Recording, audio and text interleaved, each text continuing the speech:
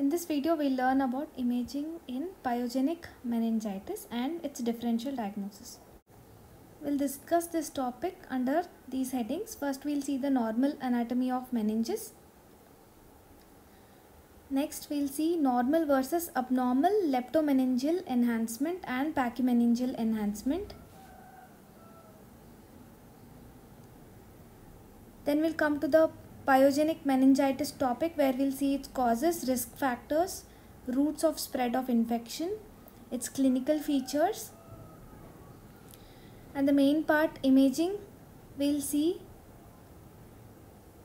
how meningitis looks on imaging, and we'll see how complications of meningitis looks on imaging.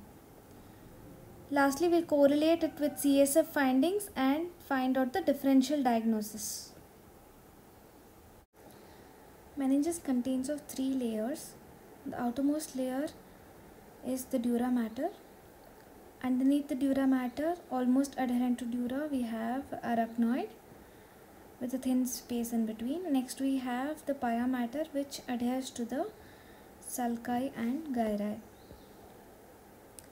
Above the dura mater, we have the epidural space. Between the dura mater and arachnoid, we have subdural space. And beneath the arachnoid, we have the subarachnoid space, which contains the flowing CSF.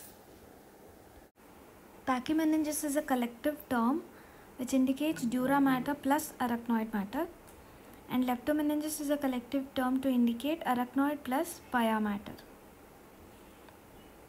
The meninges contains blood vessels and normally do enhance in the contrast enhanced CT and MRI. The normal meningeal enhancement appears as thin, smooth, short and discontinuous, well demarcated, symmetric enhancement with short segment convexity of meningeal enhancement, which is less than 3 cm in a continuity. There will be no supracellular cistern or ventricular wall enhancement associated with a normal enhancement.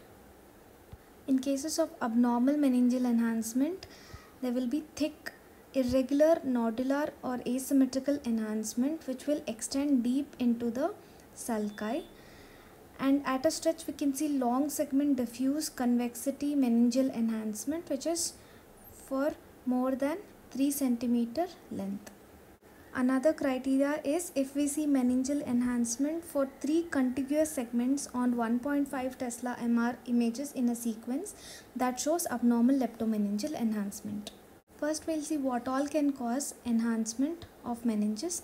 Pachymeningeal enhancement can be caused by intracranial hypotension, idiopathic infectious diseases, inflammatory diseases like sarcoidosis, or in cases of metastasis and subarachnoid bleed.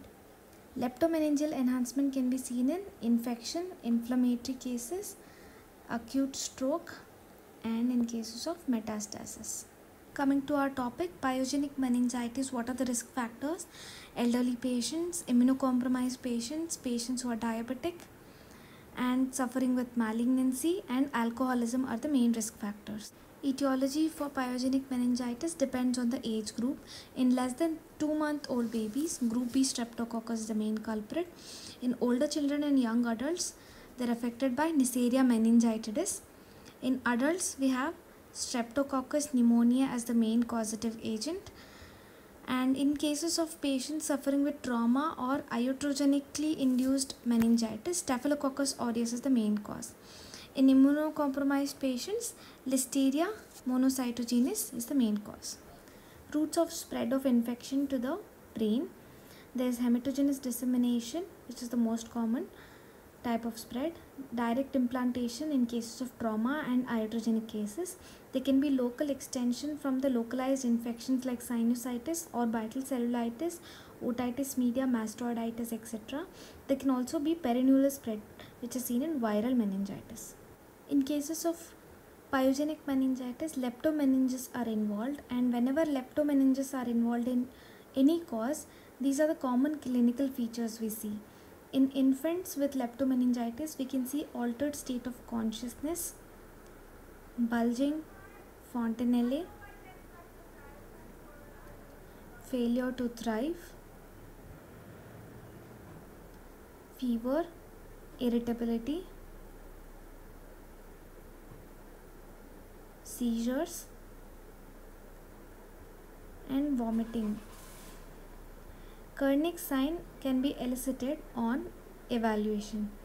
In adults with leptomeningitis, you can have fever, headache, meningismus or neck rigidity, photophobia. Again, Kernick sign can be elicited in adults. Coming to the imaging modalities, imaging is not usually used for initial diagnosis. Diagnosis will be made clinically, but it's used for confirming the suspected cases of meningitis and also to rule out meningitis mimics like neoplasm. Also, we can evaluate the complications of meningitis and we can look for increased intracranial pressure before performing a lumbar puncture. The modalities which we use are CT, especially contrast enhanced CT, and MRI. Again, contrast enhanced MRI is preferred. Newer sequences like magnetization transfer imaging and diffusion tensor imaging also are coming up. While performing CT, first we will take a non-contrast enhanced sequence in which there is no contrast. We can see sulcal effacement because of diffuse cerebral edema. We can also see dilated ventricles or hydrocephalus, which is a complication of meningitis in non-contrast sequence. Sometimes we can see hyperdense meninges also, but it's a rare finding. Next, on contrast enhanced CT, we can see the leptomeningeal enhancement. This can be seen along the cerebral convexity, sulcal spaces, also along basal cisterns.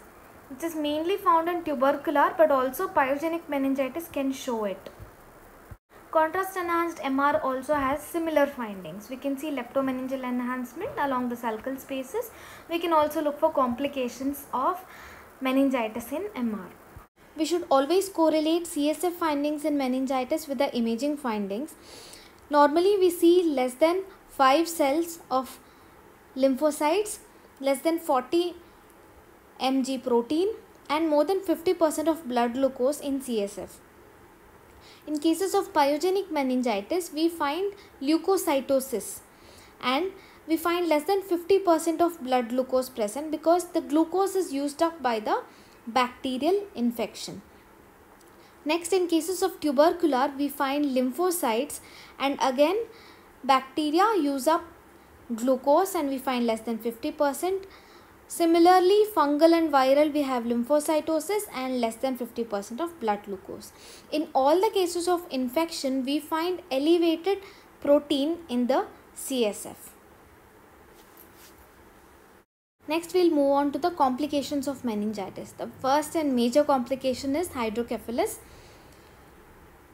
And usually this will be a non-communicating hydrocephalus or an obstructive hydrocephalus. This can be seen on NCCT, CECT and MRI. Extraaxial collections can be seen in meningitis as a complication. This can be either sterile or purulent, which is empyematous. Sterile complications are like subdural effusions can be seen. Purulent, there will be epidural or subdural abscesses which can be seen on CT and MR. Cerebritis and abscess formation in the parenchyma can also be a complication which can be seen on non-contrast CT as well-defined lesion with hyperdense rim. There can be associated hydrocephalus seen. On CECT we can see it as a peripherally or ring enhancing lesion with leptomeningeal enhancement. Next complication which can be found is the ventriculitis, inflammation of the ependymal layer, which can be seen on contrast enhanced CT or MRI where there will be ependymal enhancement. Next, we can see thrombotic complication and infarcts. On non-contrast, we can see the delta sign in superior sagittal sinus. This is just an example. In CECT, we can see it as an empty delta sign. Delta sign is hyperdensity within the sinus. Empty delta sign is the hypodense filling defect surrounded by the contrast filled vessel. Next, we can have cranial nerve involvement, usually found in viral meningitis, can also be seen in pyogenic meningitis. Most commonly involved is the vestibulocochlear nerve. Any cause of leptomeningeal enhancement can be a differential diagnosis for pyogenic meningitis. Infective differential diagnosis majorly will be tubercular meningitis, in which we can see leptomeningeal enhancement predominantly in the basal cisterns, and hydrocephalus is more common in tubercular meningitis because of thick exudates causing obstruction. There can be infarcts due to vasculitis, and we should look for concomitant tuberculomas in brain and chest tuberculosis. Fungal meningitis, there can be thick nodular leptomeningeal enhancement seen, whereas in pyogenic it will be smooth and thin. It can be associated with cryptococcomas or gelatinous pseudocyst, as cryptococcus is the major organism. Vascularizations can also be found. Please like, share and subscribe for more videos.